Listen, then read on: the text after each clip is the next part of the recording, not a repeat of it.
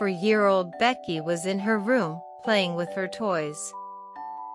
She had all her dolls and teddy bears laid out on her bed. They were all having a nap after a very busy day they just had.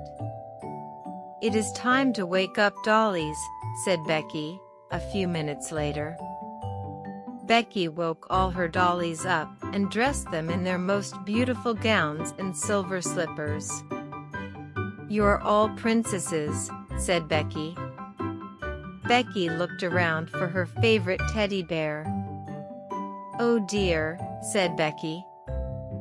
"Where is Teddy?" She looked everywhere for him, but she couldn't find him.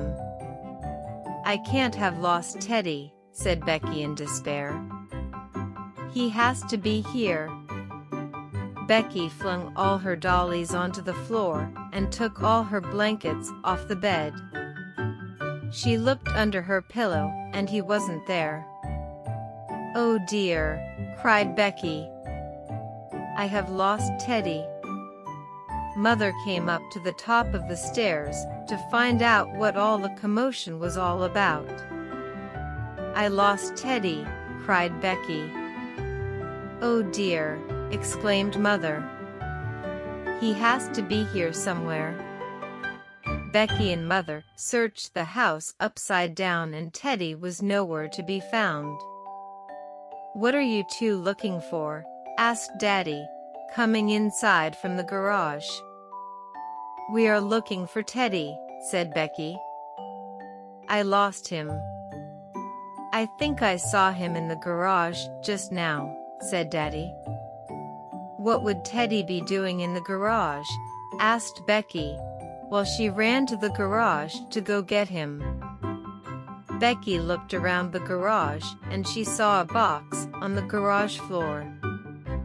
She saw Teddy sitting out halfway out of the box.